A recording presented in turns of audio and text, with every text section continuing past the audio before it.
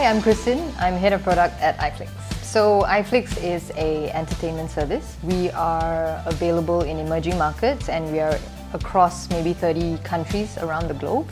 What we do is we offer a variety of TV shows, movies, live content like premium sports and news. We also offer a lot of hyper-local originals and productions made specifically for the countries that we're going into. I work in the product team, and along with the rest of the guys in my team, we are responsible for the product strategy and every feature and new service that we roll out to our users. I studied electronics engineering in MMU, and my major was in telecommunications. Even though I have not worked as an engineer, I've worked very closely with engineers. And I think that having that background in engineering has definitely helped me because it allows me to kind of speak both languages, so I can link the non-technical with the technical. I can bridge business users with engineers, and I can bridge user requirements to our product technological capabilities. So I never really thought of myself as a female leader in this space, but iFlix gave me this opportunity to grow into this role, and I am very aware that even though there are many tech female leaders out there, and there has been an increase, but we are still an obvious minority. So I think that's the biggest challenge. And I think we need more women mentors in this space because it's important that the younger group have people they can look up to, who they admire, who can motivate them. Well, millennials, they know what they want and they go for it, and I think I can learn a lot from them. So the only thing I can say is be passionate about what you do, no matter what it is, and really love it. For women out there, I think if you're interested in the tech industry, then just be confident, go for it. Even though you're a minority, don't let that hinder you because there's an opportunity for you to stand out.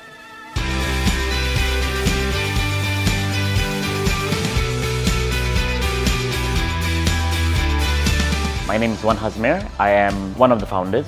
I'm the CEO and also the game director of Metronomik. I used to work in Japan for 7 years in Square Enix, and I was one of the lead game designers for Final Fantasy 15.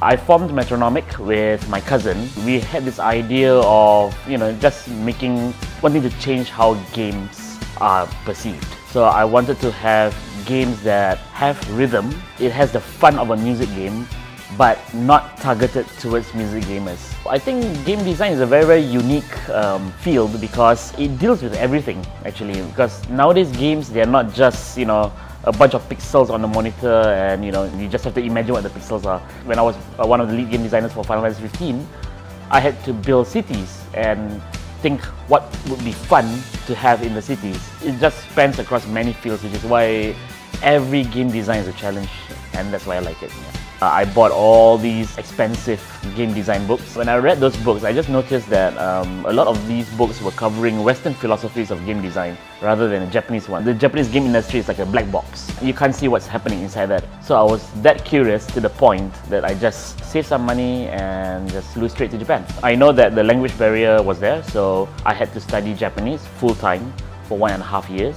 During that 1.5 years, I told myself that I should create a 10-page game design proposal in Japanese. While learning Japanese, I slowly wrote that, and then I just sent the game design proposal all over the place to other companies, and that's how I got to Square Enix. The game industry in Malaysia is booming. There's a lot of support going on right now. Like for example, by MDEC. So MDEC is supporting the game industry. So anyone who just wants to make games, they can make it with the support of MDEC, and that's fantastic. A common pattern in Malaysia that I see when I ask my friends and also my friends' parents, they think that the game industry is not making money. I've read a report that for the past year, the games industry, total software and hardware, has generated revenue of over $195 billion US. That is way bigger than the Hollywood movie industry, by the way. So if you are planning to send your kids to the games industry, then be prepared because your kids are going to take a big role in how the world is going to progress in the entertainment industry.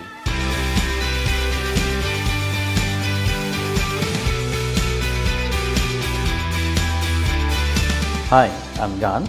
I'm from Fusionex. I'm actually a director of Big Data Analytics in Fusionex. Fusionex is an established multi-award-winning data technology provider.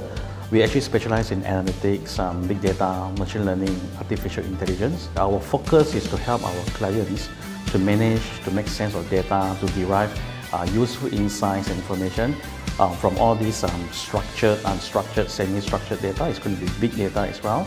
And by generating these insights, it helps the customers to be able to do more data-driven decisions, and instead of just taking from their, plugging from the A of decision. It was actually my core passion since my young days. I like computers. I like to solve problems from a more structured and programmable way, and that's where I chosen my career and my educations to be very much focused in information technology. And that's where I went into MMU and graduated, and now I was still in this line. MMU gave us a lot of opportunities, a lot of mediums for us to participate in industry initiatives. So they organize a lot of workshops with players like Microsoft, IBM, and a lot of big industry players. We get to expose to newest technology. So that is actually equipping us with more readily skill set.